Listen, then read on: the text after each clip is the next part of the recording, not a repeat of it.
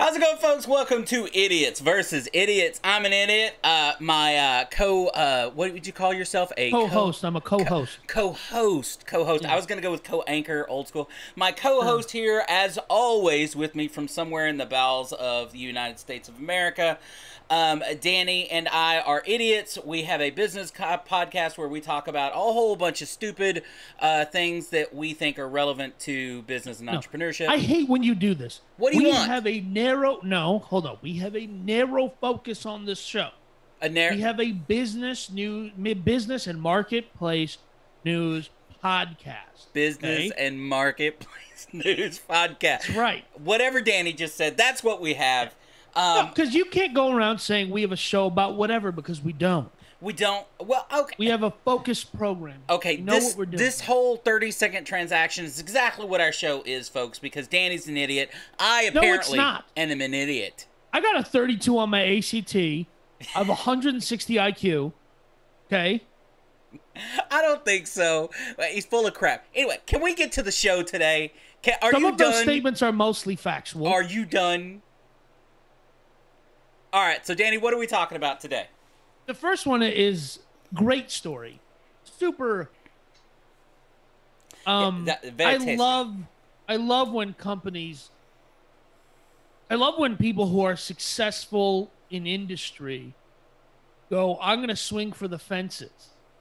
And they end up putting the bat right in their face. Right? It's one of those where they put the bat and it ricochets into their face. And if it's a dude, it ricochets into his crotch. In this case, Meg Whitman, the former CEO of eBay, she's old school. She's from the era of CEOs when CEO was a job, because we're in the era of entrepreneurship where it's founder CEOs, right? Right. Very rarely are we seeing. I mean, Eric Schmidt being the one, because he was a CEO of Google for a while, but this is a good one. Katzenberg, yeah. Jeffrey Katzenberg, yeah. Was he a Disney guy, right? Well, not only just a Disney guy. This is the guy that produced Lion King, Little Mermaid, Beauty and the Beast. He's a content guy. He's a content guy. He understands content. 100%. So this is Quibi, of course. We're talking about the quick bites. It's a portmanteau of the word quick bites. And does anybody know Quick Bite? Like, if I said, hey, you remember that company Quick Bites? Would anybody at this point actually not know it as Quibi? No, I don't think that anybody would understand. I don't think anybody knows what the frick Quibi is. Well, and we're not going to know at this point either. Yeah. So, like, this was an unsuccessful endeavor on the part of, I think they raised $1 billion. $1.7 billion is the ultimate number. And we talked a lot. We talked a lot about different ventures that have raised venture capital, and with crazy valuations, with no product behind it that makes any sense. This is different in the sense that it had a team that was seasoned in their industry, right? They had veterans. This isn't Adam Newman. This isn't Elizabeth Holmes. This isn't, I forget the other guy. Well, but this is no Trevor shell, Milton. right? They wanted to make a company. They made a company. Yes. Look, you have, what was Quibi's idea? Quibi's idea was, we're going to follow on the back of people using their cell phones and tablets to consume information, right? In the very beginning, until way too late, you could not access Quibi through a television. It was 100% on mobile platforms unless you went a third-party route, right? Yeah. And the other thing, too, is they had actually legitimate technological advancement, because they had designed it to where you could watch it if you moved your phone vertical versus horizontal. There was different... And listen, they made meaningful, not throwaway. It's a feature, not it's a bug, not a, like, they made actual legitimate features in the service that wasn't just content. That ultimately people will use. Other companies, Netflix and everybody else will go, hey, I'm going to buy that. Roku is currently in the process of buying the content. Because, again, mobile was their big deal. Unique content was their other big deal. They wanted to use unique content combined with movie stars and big names to create unique content and then give it in bite-sized information. They were going to do it like the chapter books, right? Here's a 10-minute, 15 segment of a hour-long TV show, whatever it would be. And listen, the concept, and you know, in Silicon Valley, because there's so much freaking money. There is this I forget what the guy what the investor's name was, but he said something like, it's solutionism, right? It's a solution searching for a problem. And on some level, this feels like that, but I do think there is a reality of like, okay, I'm waiting 15 minutes because, you know, Big Man and I are supposed to meet somewhere, and he's running late because he has 3 kids, and I'm going to watch 10 minutes of this thing. Right? And there's an essence of that is not solutionism, right? That is a legitimate, like they're trying to actually solve a problem. The issue is, dude, you know, like, am I paying for it on top of that? Like, well, and that's the other thing. When they launched, they competed themselves directly, being a paid subscription service. They put up right up against YouTube, right up against TikTok, right up against these other free platforms. Now, not the same content, right? Not up directly, but you can. I can any given time, if I'm waiting on you for 10 minutes at the restaurant, as you just said, oh, by the way, Dos Equis is part of the reason they say they failed, right? Because people went heavily to television, right, types of things during this time frame. I know people that didn't have televisions in their homes because they're like, well, I'm here a couple hours a day. I don't really need a TV. I go to a movie theater to see a movie, this, that, and the third. They're buying TVs. They're buying homes. Okay. Right. I know city dwellers who are moving to the burbs, even after, you know, because a lot of my friends are still back in Minneapolis, even after that city kind of did a little bit of burning down. Well, after there's no rhyme or reason beyond. The effects of Dos Equis, I think, we're not even to the point where we can calculate its effect. Oh, right? Absolutely not. They'll be crunching those numbers for a decade, right? They'll be crunching those numbers for a decade. On the psyche of the consumer, especially when it comes to content, here's the biggest problem I think Quibi had. This is a low barrier market in the sense that a TikTok does not require billion-dollar budgets, multi-million-dollar budgets. It requires teenagers in their bedroom doing the act. Like, I was raised going to church as a young man. I still go when I can, but I'm just saying, like, as being raised in an evangelical church growing up, I felt like, dude, we had all the songs and all the songs had actions to go with them. Sure. Like, 90s era evangelical kids are perfectly poised to be on TikTok and killing it, but we're not. But I'm just saying. You'd be surprised. There is a decent amount. You'd be surprised. But I get what you're saying. Yeah, but I'm just saying, like, it's that low barrier, because when the community's creating content, it's free, and the platform just hosts the content. They push the content. So when you're manufacturing, when you're the content creator. And I get where they're coming from. So you don't end up like a Netflix. You don't end up like a Hulu or whatever, where you're battling out. Netflix paid $100 million for that last year of carrying Friends. Well, and Quibi definitely said, look, we're having a hard time, even with the $1.7 billion in. That was one of, look, they did this whole rundown in the last couple of weeks of here's why we think we failed, right? And one of them was definitely, how do you compete with Netflix and HBO Max and all these other people with these almost unlimited budgets to create content? But HBO Max, Disney, Netflix, they had one thing that this company was never going to have, which I think put them in a category where it was going to be almost impossible from the start, and that's content from the get-go.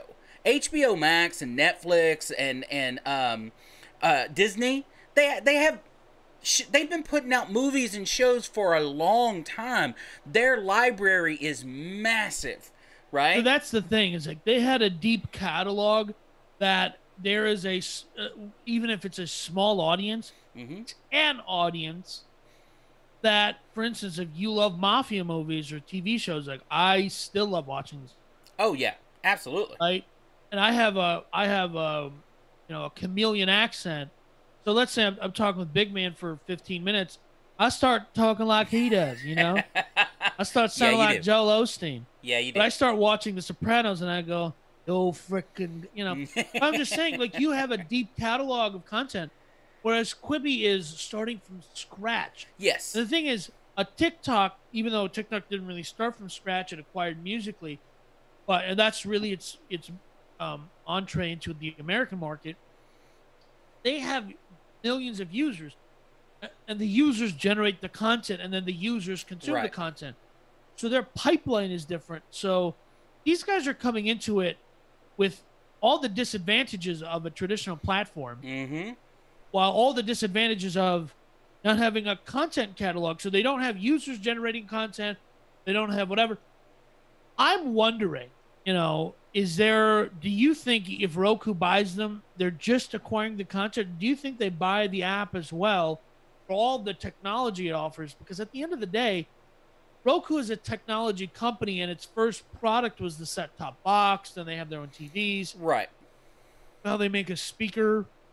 I think Quibi does. I think Quibi, like a lot of companies that that break down or fail or whatever, it would be in their best interest. And look, all the people that involved in this, Katzenberg or whatever, they'll all end up making money off of this, even though the company fails. And that's exactly how they'll do it. Is they're going to turn around and Roku's going to buy their content, or somebody will, because again, we live in a world. You and I talked about this streaming world, good content, and that was one of the things that they said Quibi failed is they partner with some of these movie stars or whatever, and then didn't put out great content. The writing wasn't there. So you have marginal content, nothing that ever caught on and became a great show or anything like that.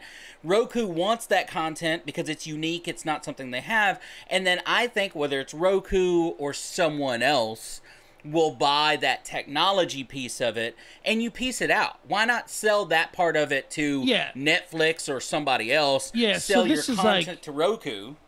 Yeah, this is like a 90s like KKR style where they're just going to split this thing up, move everything across different, and split it up and sell the parts of it. Make the parts are worth more money than the collective, right? Quibi did not make any money. Sell the content to Roku. Roku's not a huge company like an Amazon Prime or Netflix. Sell your content to them because they're willing to give it to you just because it's easy, and then take that technology, sell it to Amazon, sell it to Netflix, sell it to somebody. And I do think an Amazon might be the right player for them, or it could be even HBO, because HBO is backed by AT&T, and I do think they're making a strong play into the content. And this is like AT&T had tried a similar concept with Go 90, which was like a similar 10-minute. So this isn't the first time this concept failed. Well, YouTube tried it with RedTube a little bit, right? And YouTube A. Nope. No. The YouTube Red. RedTube is something different. I'm sorry. YouTube Red. Which apologize. is now YouTube Premium. Yes. But they eventually, that first idea was the short, get Casey Neistat and some of these other people to make longer content that they could create and piece out to people or whatever. Right. And it really didn't catch on. I think YouTube's still trying to find that groove of getting people to pay for a TV channel. Right? Yeah, and so I have YouTube Premium. I love it. I've had it for years. I get YouTube Music with it as well. I love it simply because I'm not going back to watching ads on YouTube. So, but that's what you're paying for. I subscribe to the higher price version of Hulu for the same reason. I don't want to sit in and watch commercials or whatever. That's different than, hey, I want your unique content. Because all of YouTube Premium's unique content got split up and moved to other platforms. Right. Their hit was Cobra Kai. And honestly, I think YouTube Premium was the only person who was going to pay for Cobra Kai. Which is owned by Netflix now, right? And Netflix acquired Cobra Kai. They had another show, I forget what it was called, and it was controversial. And I watched the first season. It was really good. I forget what it was. There's just some 17-year-old kid just going on a rampage doing violent stuff, like burns down his house. It was good. It was a fun show. Well, and Dude right? Perfect got bought out by some cable channel, right? Dude Perfect had to show on it's YouTube. Rob Dyrdek. Yeah, and then so back to Quibi though, I think so when you start going down the why this company failed, I think another one of them is, and you and I have talked about this before, and it's one of my favorite things about business in the last several years, and this is another company that's a great example of how not to do it, is you, especially in the beginning of creation, business, content, whatever, have to be nimble. You have to be ready to take feedback or whatever. And according to several things that I read, this Katzenberg guy came in with this huge ego and said, no, hey, I've created Lion King. I've created all these things. I'm the man. I'm saying this is going to work. And by the time it wasn't working, and he's like, no, it's going to work. It's going to work. And by the time they started be changes, it was just too late. It was just too late. And that's where I see, or that's where in this story I feel the solution in search of a problem. Because I know the market, right? The reality is you don't got a daggum clue. And not to be ageist, but the entire board of this company is a bunch of old people. They're not to be ageist, but not to. Anytime you say not to be fill in blank here, but you're about to be that. You're ageist. You're saying that old people, in this case, had no connection to the consumer, which was really, what, 18 to 35-year-olds, probably? I don't know. I think from what I garnered, it was more like 25 to 40-year-olds, right, that elder millennial to Gen X generation, right, where they're commuting, they're getting on a train, they're getting on a bus, right? And the reality, maybe what they didn't think about, and this is what Katzenberg, why he knew too much, right? And there is no greater problem in your executive office if your CEO knows everything. Well, right? Not just the CEO, but the people controlling what happens. Exactly. If people, the people guiding the direction of your business, of a startup especially, if they know too much, I think you're doomed. Because you have to have somebody who's going to sit back and go, and that's why everybody loves Elon Musk. He goes where the market is, right? But on some level, he's creating the market because the dude probably does a ton of peyote. But among other things. Among other things, but I'm just saying, like, his brain is not stuck in the office, you know? Right. And to Meg Whitman's credit, she took eBay from nothing to something. Then it got just homicided by Amazon, right? And she was, so in some sense, she seems like a short-sighted player in this, you know. You're always brilliant until you're not, right? But again, I think it's nimble. When you get to that kind of greatness, there's this illusion that you will be great forever. The fact is that most millionaires, most billionaires, most companies, and people need to understand this, most CEOs got where they are off of one thing. And everything else they've milked since then. That doesn't 100%. Mean that everything that they have done, you say Elon Musk, okay, by this way, but this past week has now overtaken Jeff Bezos as the richest man in the world, by the way. Again, my point, though, is Elon Musk is definitely one of those guys where you look at a track record, there's a whole lot of mistakes along the way. He made a lot of dumb choices. Right. You know, a great example of what you're talking about, and then we'll move on to the next story, is Mark Cuban. Yeah. Mark Cuban he fell ass backwards into that $1 billion that he got, right? Into Yahoo. Absolutely. He was sold broadcast.com to Yahoo. And then Yahoo's nowhere. His broadcast.com is nowhere. No one cares about his dumb service.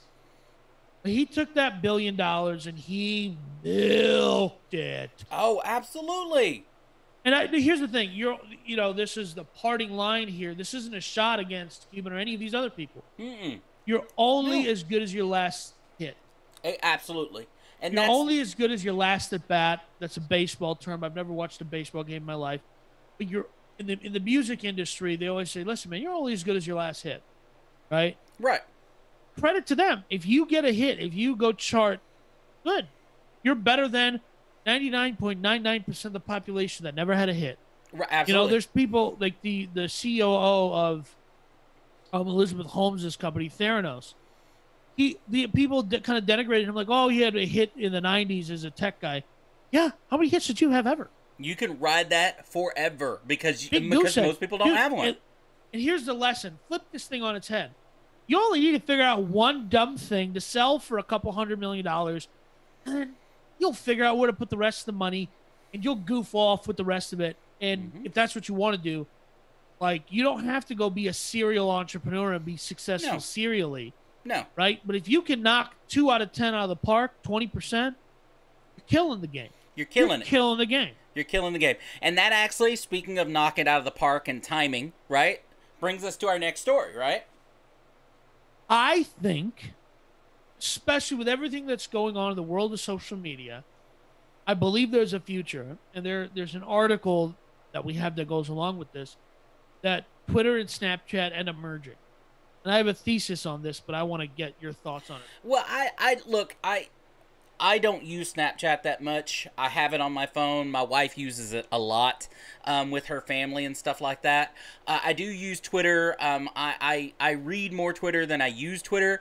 I don't think so, and here's why. Now, I'm a prolific tweeter. My experience with this is that I think Twitter has existed in its current form for so long because it's useful. If you remember, and you're about a decade younger than I am, in the early days of the internet and chat rooms and stuff like that, the existence of chat rooms in their form lasted 15 years. And why? And they kept trying to alter them. They kept trying to do different things. And it all basically came down to a basic chat room because it was simple and people liked it. Twitter, I think, is very much the same way. It's super simple and people like using it. It's a real-time app. I put it out there. It goes out to everybody that follows me. It has the ability for people to find me. All I have to do is text it on this phone, right, in 160 characters, and it goes out. I don't have to record anything. I don't have to do anything else. It's super simple. It's like 200 some characters. Well, now. Yeah, they've upped it now. But my point is it's super simple, and every time they've tried to add something to it, what does 99.9% of Twitter still do? They type in their tweet, and they get it out, and they go on about their business. I understand growth, and you got to continue to grow or you die. There's no third direction. But I don't think that Twitter wants to take on something like a Snapchat and try to integrate it in such a way that disrupts their original thought process, because you can kill a company. There's a lot of companies out there that integrate something that all of a sudden their users don't like anymore, and then it dies. And here's why here's my thesis on it. There is an article on The Verge, is old now. The story keeps falling off of our story list. But I'm happy we're finally getting to it. Twitter created a new feature called Fleets. Right. Not only have I not used this feature, I hate this feature. I have been banned from Twitter for doing a slight, what they referred to as a racism, but they didn't understand. I'm an Indian guy. I made fun of an Indian comedian. Just because you're Indian does not mean you can be racist, Danny. You need to understand that. Yes, it can. No, it doesn't. In this country. No. In this country. No. Okay. But what I'm saying is I made fun of a comedian first of all, it's a comedian, so you're allowed, like, they should have the intestinal fortitude to go along with it. I agree with that for 99.9% of the time. And here's all I just said, I bet you only speak English. And I got basically effectively saying I'm more Indian than you because you don't speak anything other than English. And I got the boot, but I got 14 different accounts, all for different purposes. While I disagree with why you got booted, because I don't find that racist, I'm still happy that you got booted. I take anytime you get booted from pretty much anything, there's some personal joy in it for me. Just FYI. And sometimes I wonder if this relationship can last for that reason. But no, but so I had 20,000 followers. I had 16,000 tweets. It wasn't, but I have across all social medias I have separate profiles for my different businesses, Mm-hmm. separate profiles if I want to say something political. And I have Right. one personal one where I follow my friends, but mostly my friends' wives to see pictures of their babies.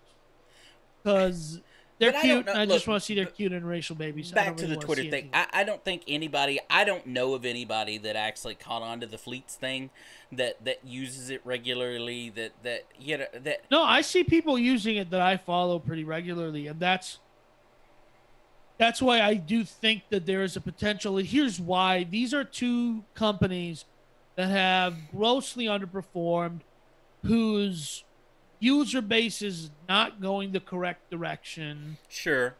Their IPOs were. Hey, people still made money, brother.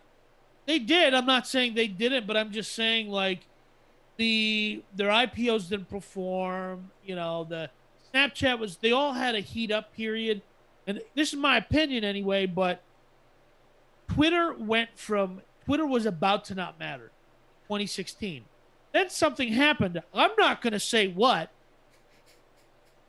And then for 4 years, something continued to happen. I'm not going to say what. Right. And then it's not going to happen for them anymore. And that, I think, it was like you took best wrestler off of WWE, and then you're like, well, I mean, so like you're going to have to there's going to be a refractory period where we have to kind of, maybe you use the word rebuild is incorrect, but the spirit of what I'm trying to say is a lot of users got turned off by that, whatever.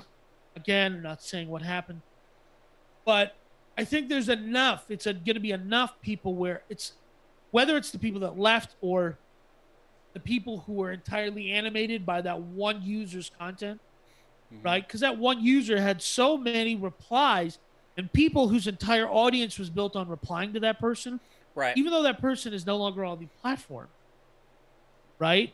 Now, right. there's so that the ripple effect of that one thing could be large enough to where they're gonna have to figure out a new lane for where they're gonna matter. Well, but I think that's constant. I look, and I've always been a fan of this. It is constant, but I'm saying I don't think it was ever I don't think Twitter is anticipating the volume of what it's going to be. Absolutely. And even if they are, I don't know what they could do about it, right? I mean, you and I aren't on the inside of Twitter and the meetings that they have and a lot of big companies. Well, and maybe you are. But look, I'm getting leaked information about the inside of Twitter all the time. Here's the point. I'm the WikiLeaks of tech.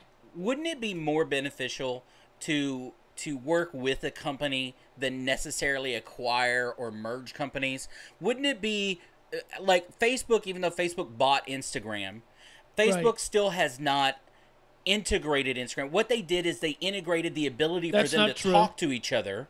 That's not true. What's not true? You can when you say integrated, I don't know what you mean, but what I'm saying is remove Instagram. Like taking away Instagram, it is now Facebook, right? No, yeah, you're right. That's what companies ultimately do sometimes. Yeah, and in my opinion, they haven't absorbed it altogether. And, correct. And the reason we bring this up is Twitter created fleets, and now Snapchat, they've made an agreement where your snaps and your fleets are synced up.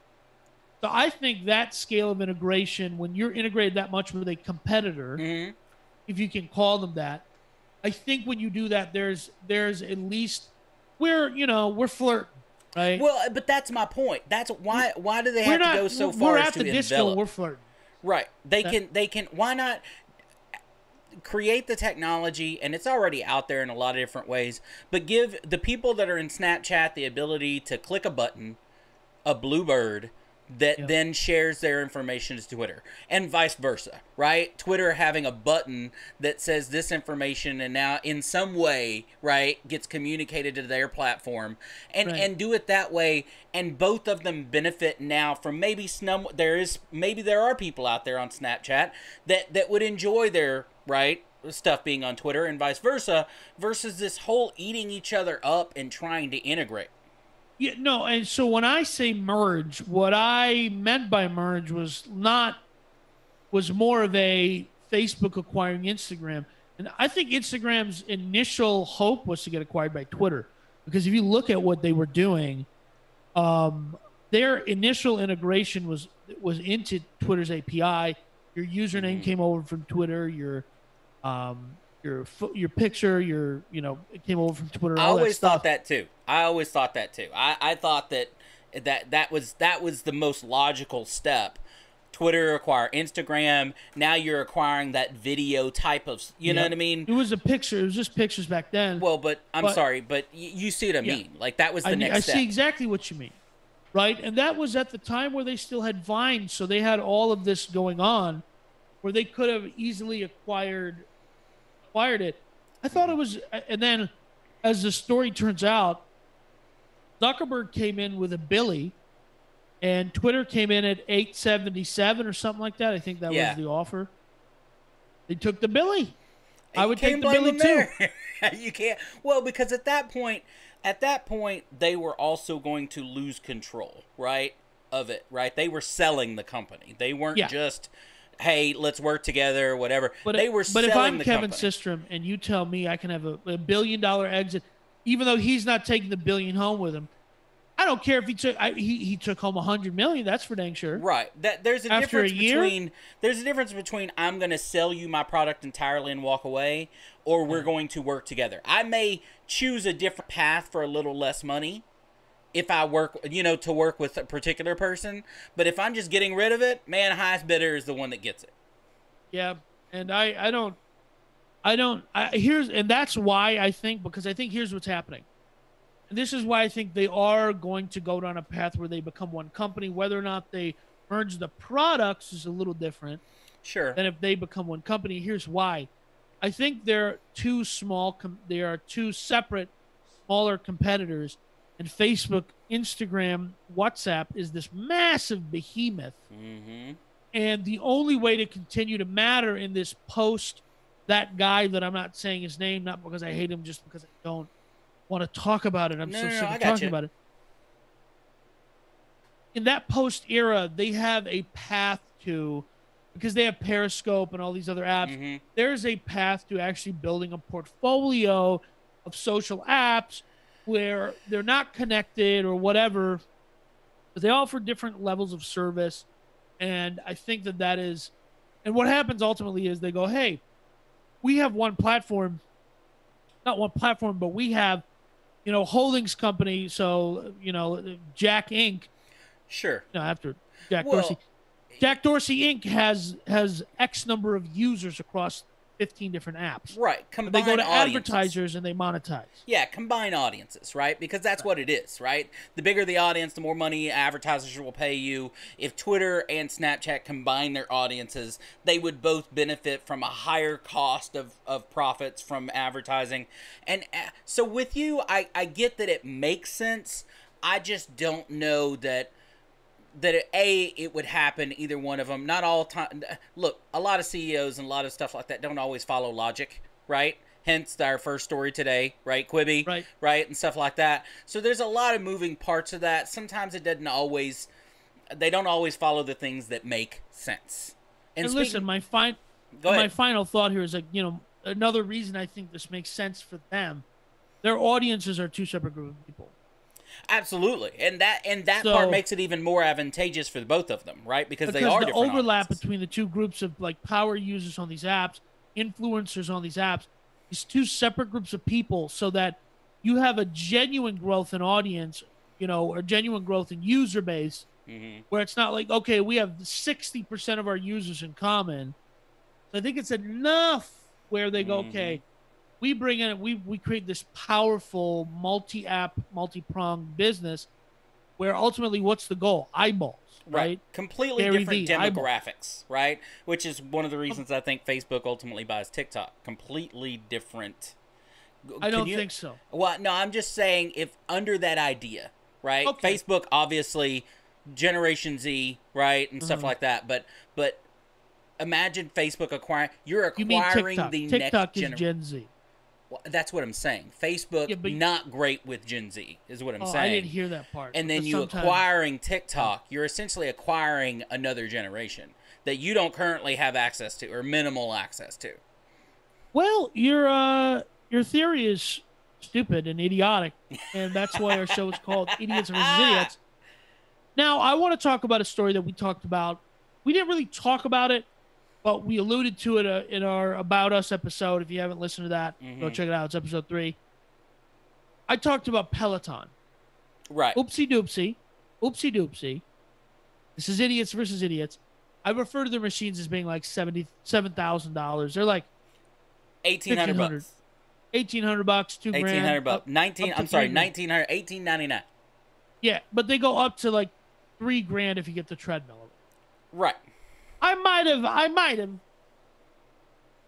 Oops.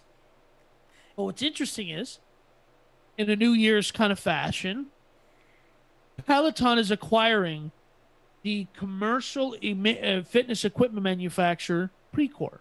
Right. Precor? Precor? Precor. For $420 million.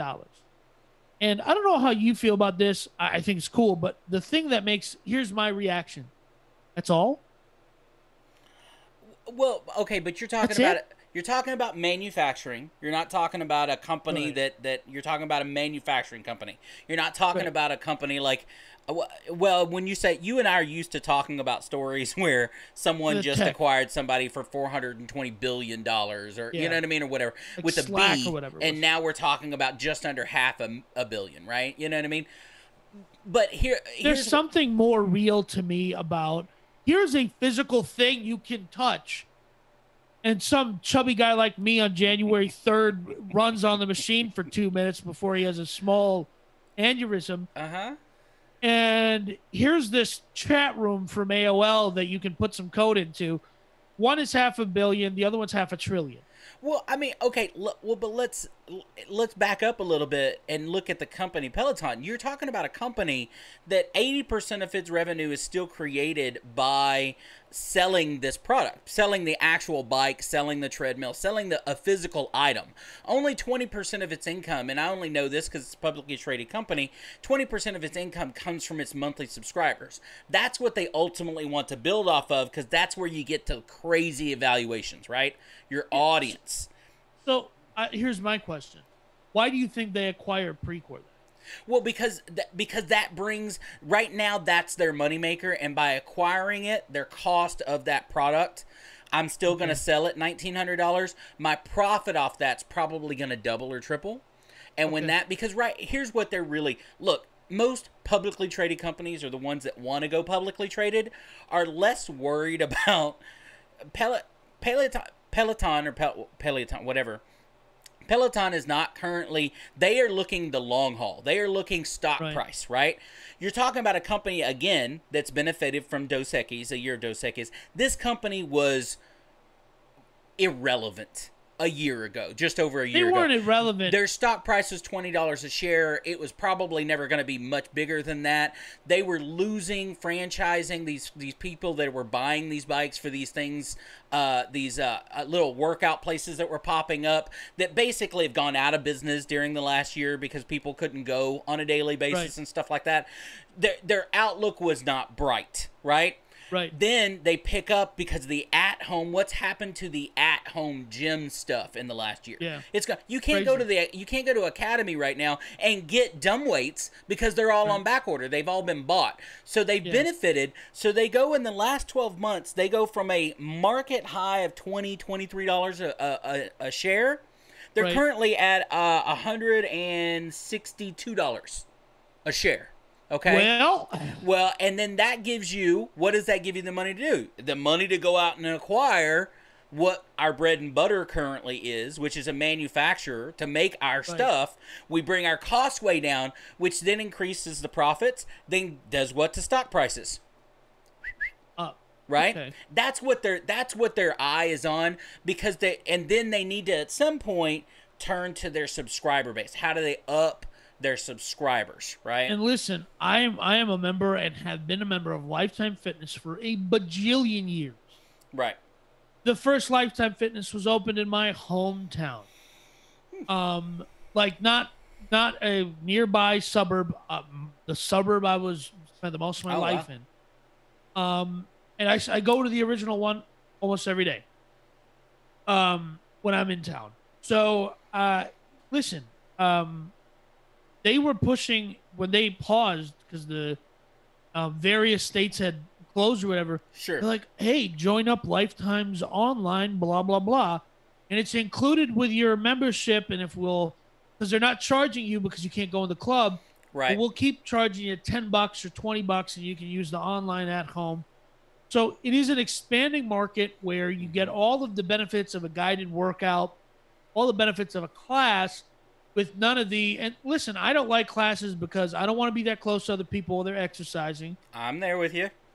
Okay, I'm not embarrassed about my size, but boy, it jiggles, you know? Well, I'm not embarrassed about that. I'm a guy that requires space. Right? Yeah. I require space. I can't have nobody next to me while I'm trying to exercise. No. But look, and that's where Peloton and that kind of stuff, they bringing that into your house. That's their idea. But to do that, they've got to continue to grow their subscription, which isn't bad. I mean, you're currently talking about, I think it was $39 a month, right? Or something like that. Right. But you've got to get that to the masses. You can only sell so many machines, right? And let me tell you something. I got a question for you now. Ambushing you. Nordic Track. An established player in the workout at home industry is now expanding into everything that they're, and this is, I love when companies do this, right? New, shiny, innovative company. Ooh, we're tech focused and all this dumb buzzwordy crap. And then the established player goes, dude, we can do everything you're doing because there's nothing proprietary about it. And they just come in and crush them like bugs. And like watching, they just stomp on them like cockroaches. Then when they go from their $100 billion value to they're worth $10 million, they just come in and buy them up and go, ha ha. Well, look, I again being nimble, right? You and I continue to talk about this. If Nordic Track or Peloton or whatever else, they buy that manufacturing, then guess what? I can not only make a bicycle, I can make a treadmill. I can make a climber. I can make a weight set. I can make a bench. I can make whatever I want because I now own the manufacturing piece. And all I've got to do is pay engineers to make something that they've already made a billion times before and put my name on it. So now let me ask you this question, and we'll move on to the best story we have today. How long before you think? Because if you put it to me like this, okay, well, I bought a Sony TV because it comes with Sony Network. Right. If I want Netflix, I got to buy the Netflix TV. That's weird. Like, come on, these apps are all universal. How long before Nordic Track, all these other companies, they just there's one universal app, or maybe it's a separate company that says you can go buy whatever bike you want. Our app is on that, and then you turn it on and you're in the class or what have you. Mm-hmm. Do you think that's how this plays out in the long run, where you're just buying a treadmill, dumb weights, whatever you're buying, and you subscribe to whatever app you want that has the best workouts or the hottest trainer? I think the market is big enough. You're gonna have both. I used to work out at a gym. The gym itself went under.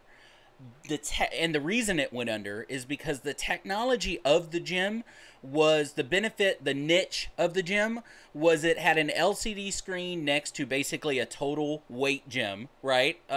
All-in-one, right, system. And it had an LCD screen that said, hey, here's what you're doing. It kept track of your weight. So you didn't have to, oh, well, I'm going to arms now, I need to switch it. It kept track of everything unique to you and told you what to do for 30 minutes, right? Okay. And gave you completely interactive. Oh, I remember this gym that you were going to. It was a dumb gym in a strip mall. Well, but it doesn't matter. The point is that was their niche, and they were making a crap ton of money. And why it's relevant to this is because what happened, why the gym itself went under, not was because of the members, but because the owner of the company that owned the software that they were using, right, basically turned around and said, you're too small, and sold it to somebody much bigger, right? So they pulled the technology. So I think there's room for both. You're always going to have a Lifetime Fitness, right, that comes out with something like that in the future. You're going to have a Peloton that has their product. And then because as those gain popularity, and guess what? People want to be told what to do. There's a reason classes are so popular, right? And all these cycling classes are so popular. People want to be told what to do. They don't want to be sitting there going, all right, well, next up is... right? Whatever. They want to be told. I hear you. So there are third-party apps. I actually was listening to Pat McAfee show the other day, and he had a previous NFL football guy that was on peddling his new app that essentially is, let me tell you, based on your body type, what you should be doing, right? So I think you're going to see both until somebody really catches, until there's a niche that really catches, that becomes that big name, right, in it. Right. I think it's wide open. Okay. No, I think some of these apps, and I think I could see a future where Peloton goes, Peleton is the name of our app, Precor is the name of our machine, but whatever that is. But yeah, I think that's interesting, and I think you had our last story for us. All right. I laugh, folks, because on the rare occasion that Danny actually allows me to pick a story. Rare. He doesn't. He is kind of a story Nazi. We've talked about that before. Danny likes to control everything. So on the rare occasion, I'd like to put out a quality product for our audience. I care about the quality of what we're doing here. Okay, forgive me for caring. Yeah, whatever. So anyway, the story, he allowed me to pick a story for this week's episode, and the story I picked, it was one of my favorite. And usually the scam stories are Danny's thing. Usually he has his favorite scams or whatever. I came across this story. It's from a couple of months ago, but it just became irrelevant again. In 2020, the year that is 2020, a man out of Seattle created a little website and a little company that, before it was shut down, made $500,000, that's $500,000, selling 5G repellent lotion. 5G repellent lotion that I also found out today you can still buy from a company on eBay for $36.99. Actually, $36 even. I'm looking at it right now. Okay, $36. I have a quick question for you. Yes, sir. Why are you... Number one, why are you calling this a scam? It is a scam. It was shut down. Okay. It was shut down. The company was shut down for fraud. The company getting shut down does not equate it being a scam. Okay? Big network, Verizon, doesn't want you to have the truth. I knew Danny would love this story. And number two, why do you want people's internals to get scrambled by 5G? Why do you want that for people? Yes, it's spreading all the diseases all across the world. 5G and everything. Like, look, I love a good conspiracy theory. I find them entertaining. I don't believe any of them, but I find them entertaining. And a good conspiracy story... I believe some of them, man. Listen, I was as anti-aliens are real as the next guy. And I still am. But I'm just saying, at this point... It's not going to take too much to convince me, right? It sounds good, right? Like, it sounds good. But 5G, I mean, come on. But then, look, and here's where I partially agree with you. And I agree with you that scam is a harsh word in this case. There are true-to-life scams. We did an interview with a con artist and you know what I mean, and all that kind of stuff. There are true-to-life scams. In this one, is it really a scam? Because the guy was selling them lotion. He wasn't selling them anything that was dangerous to them or anything like that. He was selling them lotion. And is it his fault that the people buying it are idiots? Is it his fault that the people that he went and marketed? Guess what? Facebook has group after group after group of these 5G conspiracy theory idiots, right? So not only did he provide a product, but Facebook completely made it fish in a barrel. Fish in a barrel. Let me tell you something. Some of these people you're callously referring to as idiots are my friends, okay? I have no doubt. Yeah, and listen, here's where you and I have a difference of opinion. I'm an anarcho-capitalist, kind of a Austrian school of economics, value is subjective. If somebody buys this and it brings them value, it brings them comfort, no. It's your money. It's their money. No, hold on.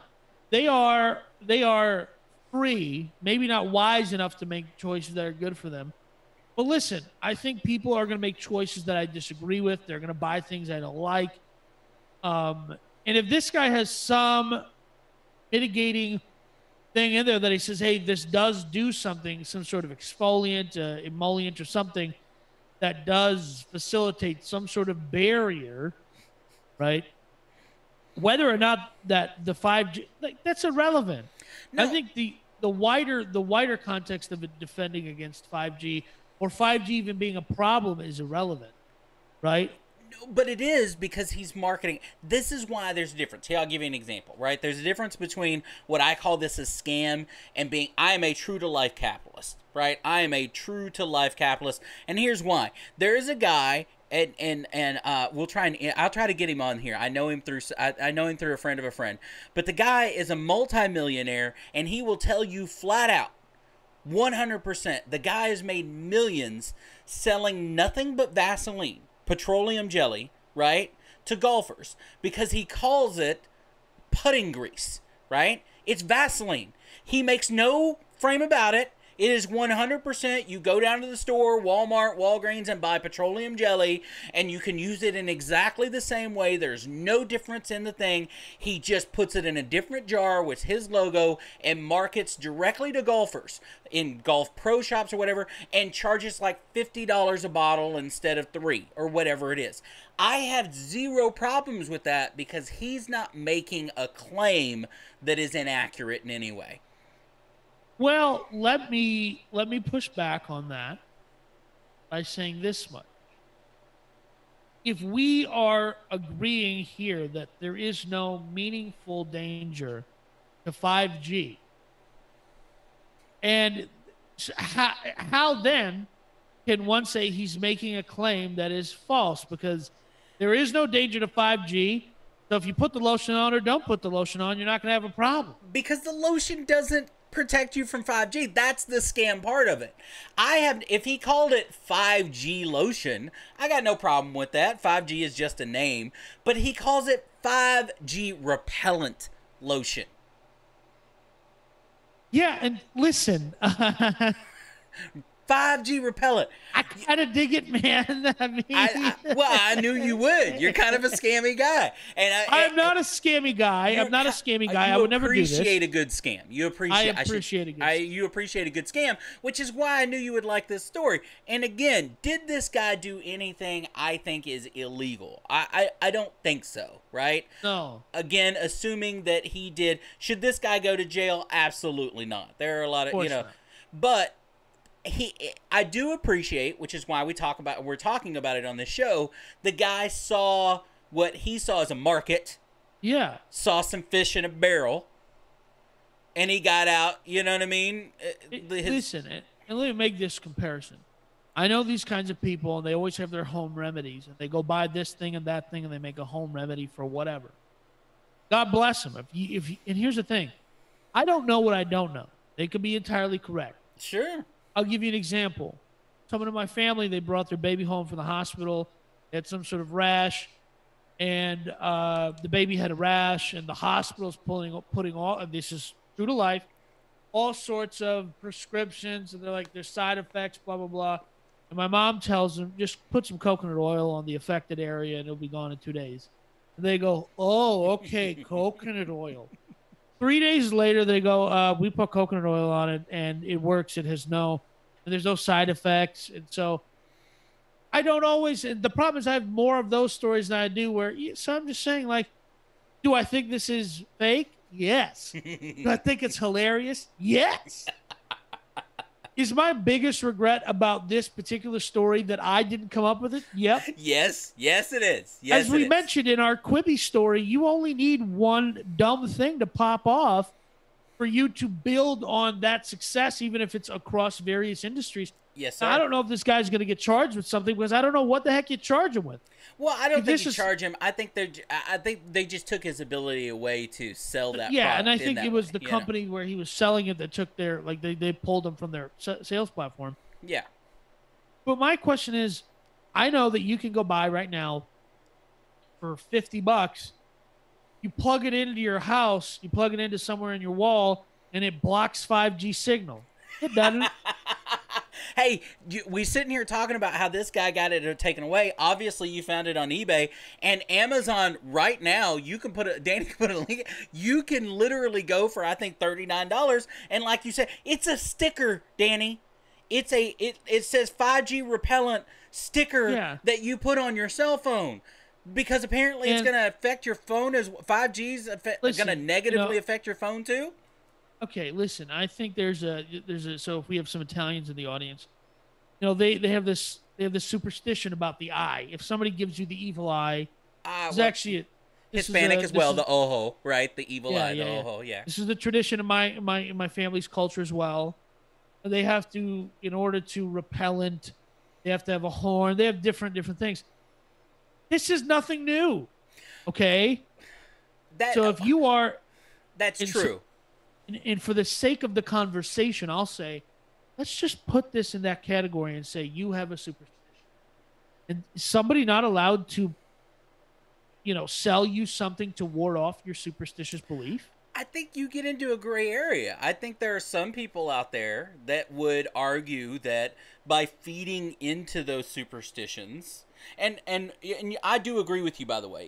If you, I don't care crystals, if you believe rubbing a crystal on you makes you healthier, and it does by the placebo effect, good on you.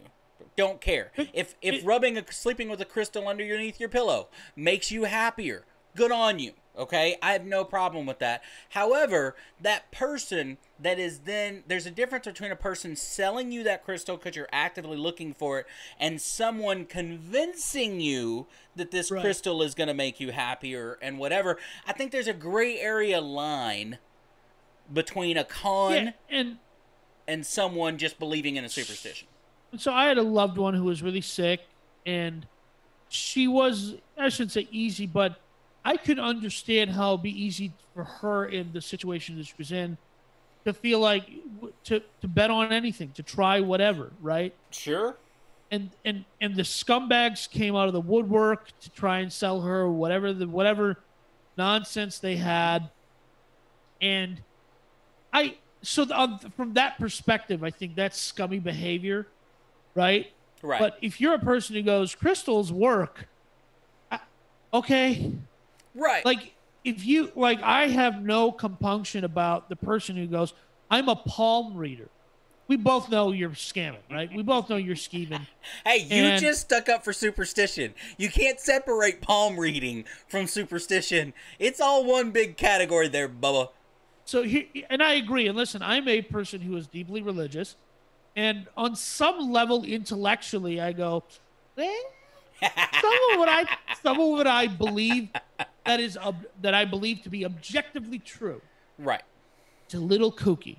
So I don't want to be hypocritical in saying, well, I get to believe in my kooky thing, which generates billions of tax dollars, untaxed profits for various people, right? Because I am a simp sucker consumer of, like, if John Crist puts out, if he ever gets to release his comedy special, he's my generation of Christian guy, and he's funny.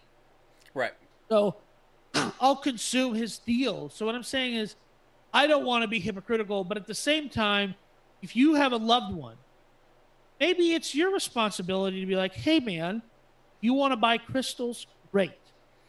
But if you're paying for the extra crystal, you're paying an extra $1,000 to have a shaman bless your crystal, maybe that's where... Well, obviously there's a line in there, but I do agree with you again. Like I said, let's just say for a scenario, I had Grandma Mary, right? And Grandma Mary was afraid of 5G. She's read somewhere that 5G is going to kill her or give her a disease or cancer or whatever.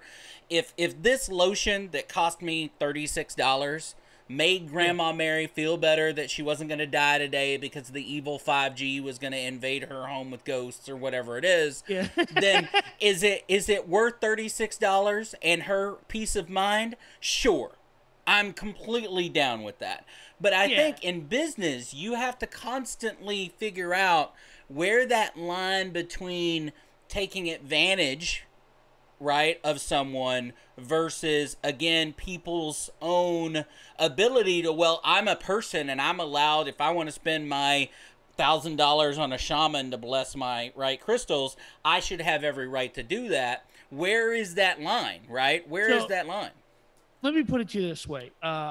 when I went to college, I got a degree, and I have a double major. Part of my degree is counsel.